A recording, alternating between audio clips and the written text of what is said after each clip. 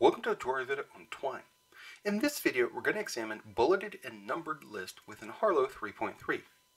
Sometimes when we're creating a story or working within Harlowe, we want to create a bulleted list or a numbered list so we can change how text is displayed to our readers or players, depending on what work we're creating. To do this, we need to use special characters. As we've seen across a number of videos, we combine special characters, special symbols that we use within Harlowe to change the presentation of text or otherwise affect how it is displayed. So when we want to create a bulleted list, we use a single asterisk, this symbol right here, a space, and then what we want to be as part of a bulleted list. So if I go ahead and start the story from this position, from build play, we will notice we now have a bulleted list with two line items. So item 1 and item 2. Notice in each case we had an asterisk right here, followed by a space, and then the item. So what if we want to create multiple levels of bulleted items? Well, to do this, we increase the number of asterisks. So a single one is first level, 2 is second, 3 is third, and etc. And then when we want to reset, we go back to that.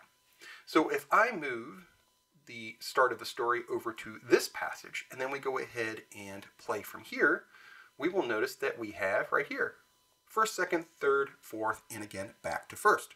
So creating bulleted items is not very hard as long as we remember asterisks are involved and then there is a space after the asterisk and then the thing we want to create the bulleted items for.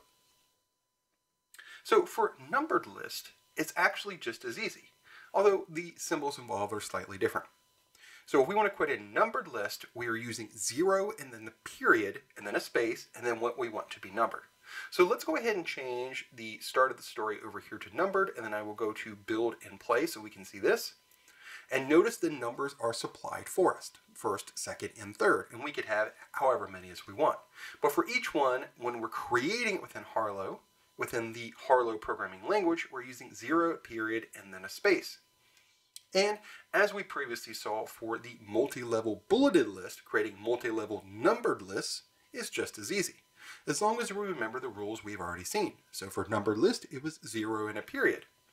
So if we want additional levels, it's just an additional 0 and a period, and then a space. So first, second, third, fourth, and then back to first. So changing the start over here to this passage, build and play, we will finally see that as well. Notice first, first, first, and first, because each one is now a sub-level of the last within a new set. And when I created them using 0 and a period, 0 and a period, and then however combinations of those, pairings of those, I wanted to create sub-entries, and then again resetting back to 2. So 1 and then 2, and if there were more of the same level, those would also be matched. So we can create bulleted lists within Harlowe using asterisks and then whatever we want.